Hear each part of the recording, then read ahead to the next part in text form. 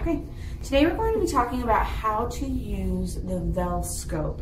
The Velscope is a cancer screening tool, not a diagnostic tool. And what it will do is it will illuminate the mouth with the bright green light and abnormal tissue will come up as dark.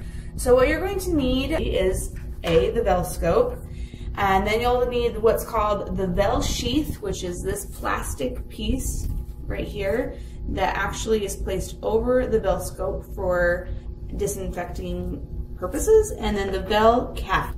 Take the Vel cap, and if you take a look here, the Vel cap has these little tabs on the inside.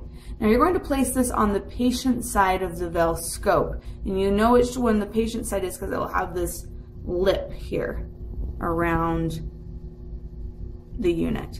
And you're going to gently snap the Vel cap into place.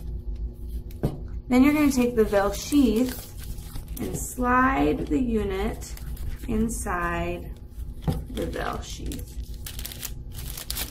When you place the Vel sheath, you want to make sure that it's not covering these exhaust grills.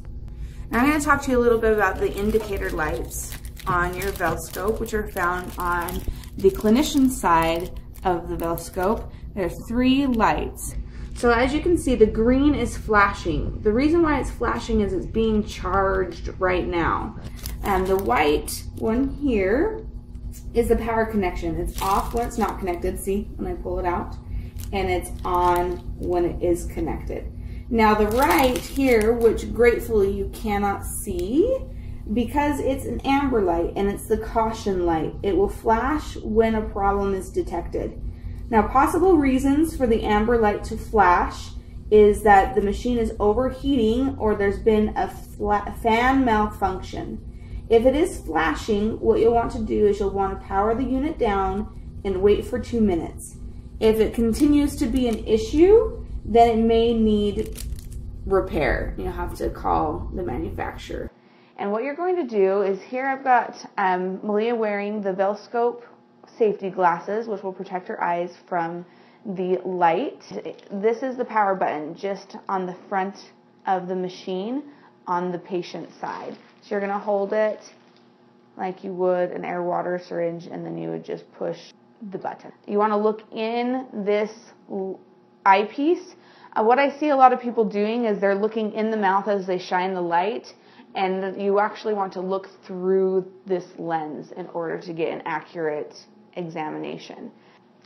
As you can see, it's fluorescing in Malia's mouth, and it's best to do this examination with the lights off. So a problem that I see people do is they look just in the mouth shining the light, but you're not going to see the tissue fluoresce. You actually have to look through the Velscope lens to see the fluorescence.